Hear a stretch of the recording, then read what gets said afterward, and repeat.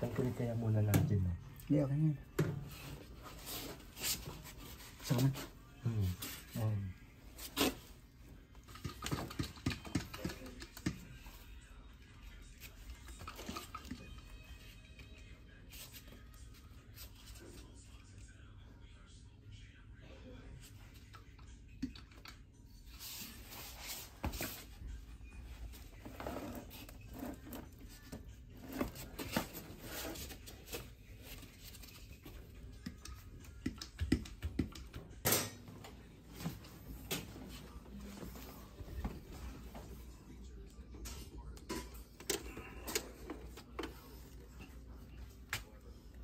Sige.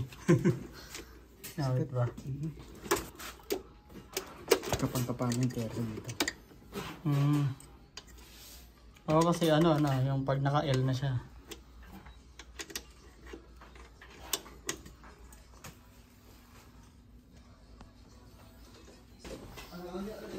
Start up kami na itong ano guys, 93E. Yan, Eaton 93E. Dalawang unit guys, ayan.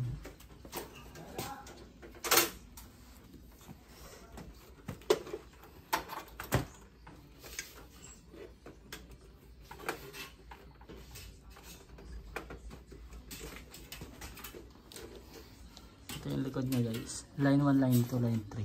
Ayan. Tapos neutral niya.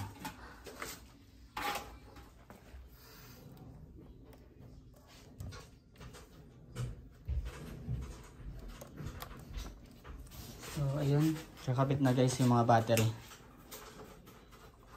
Dito, ikabit na rin yan kapag yun. String ng battery guys, ito na.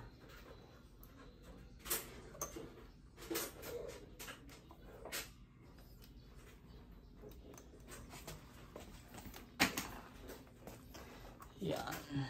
Ilang string to? 6 na string ng battery. So, kompleto pala, no? Ito ang isa rin, ganun. Ayan. So, 6 na string, guys, ng battery. Ayan. 1, 2, 3, 4, 5, 6. Ayan siya, hanggang sa baba.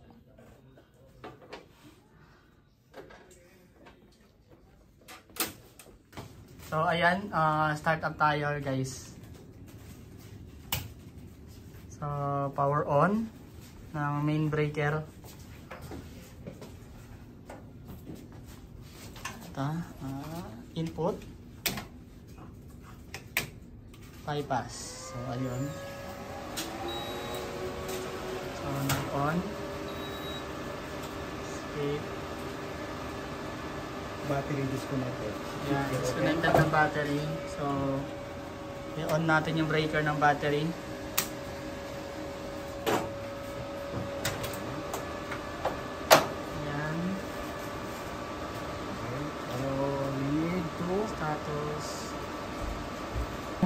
You speak English. We need to configure first the UPS before we proper start up. Okay? Go to setting icon, then service. Ito, huwag na natin inahin. Natin pakita yung password. Oras. So, set natin ng So ito muna guys, setting ng ano, mga G's, ano, then 7/20/23. date tsaka Then, time. Anong oras tayo? 2 o'clock. Ano siya? 14, 14 ano? 20, 21, 21. Okay. Ayan, save.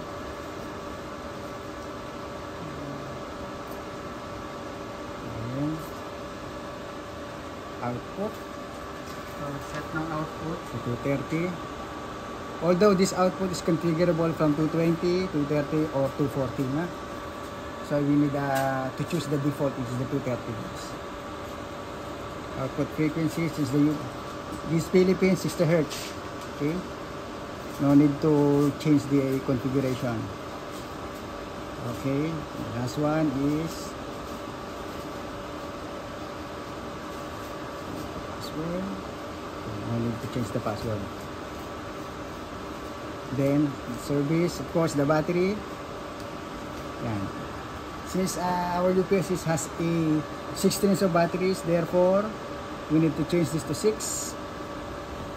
The number of strings depends on the number of strings installed in the UPS. Okay. 6 strings. For a 40 kVA, the standard Guys, this is the 216. string. Again, the number of cells. Okay. Since we have 36 blocks per string, times 6 is equal to 216. Okay, set natin siya. Let's set on the 216. And the standard charging for 40 kVA is around 10 amperes. Okay. I thought that is 10.6. for your current charging, guys, 10.6. Of course, once you configure, you have to execute to change the configuration. Okay.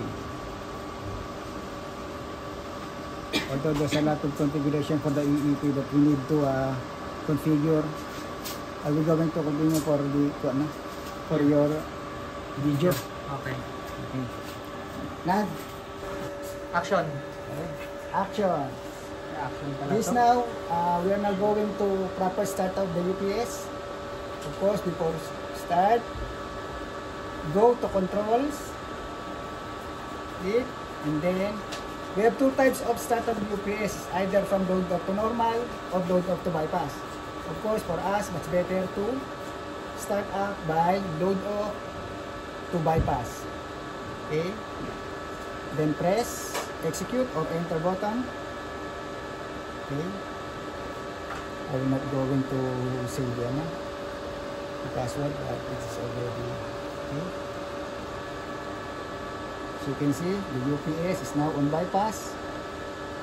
The UPS now is supplying the load with bypass source, the same like a utility source. Okay. Then if you want to start up the UPS into a normal mode or online mode, then go back to controls again. And by this time, we have two types of command that we can do for the UPS. For example, we are now on bypass. Of course, if either you are going to shift the UPS into normal and to totally shutdown. Since we are on startup, of course, we're going to bypass to normal. Then wait for the initialization of the UPS. Let's wait for the clicking of the contactors.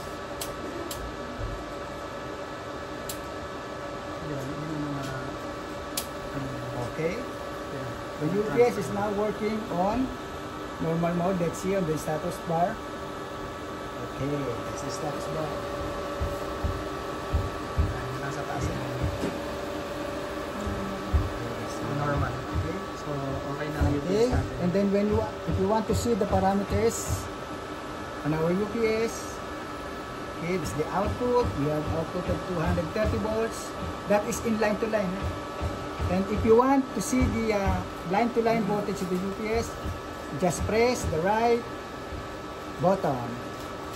And you will see the line-to-line voltage of UPS. The same with input, like this. Input, since we are now on the line-to-line, and we can shift it into line to neutral, and 230 volts. That's all. If you want to browse again, you will see the bypass voltage, the battery voltage. It's BTR means the battery time remain. Since we have no load yet, we have, of course, it's max almost 786 minutes at no load. Okay. That's all, and we will proceed on the main menu. That is the standard menu of our UPS. You can see the highlighted line means that the UPS on that particular mode. Okay, we're going to simulate for like for example a brownout simulations, and you will see this line will become lighter, just like this, and the line will become here from battery going to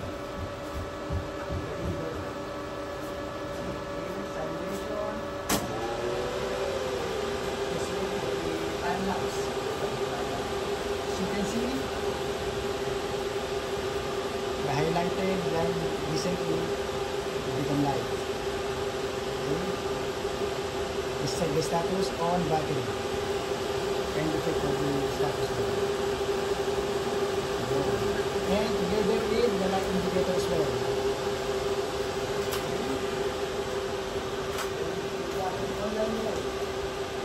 So in online mode.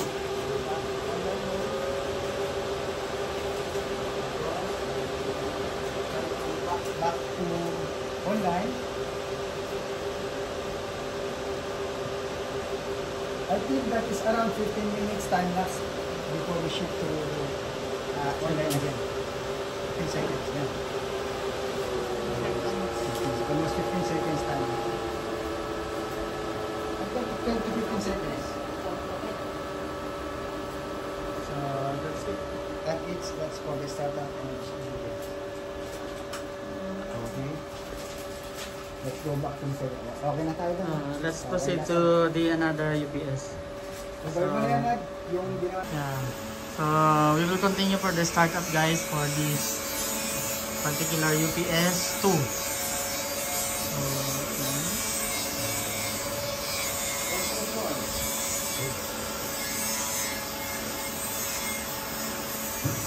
sabihin mo na kung saan. Okay.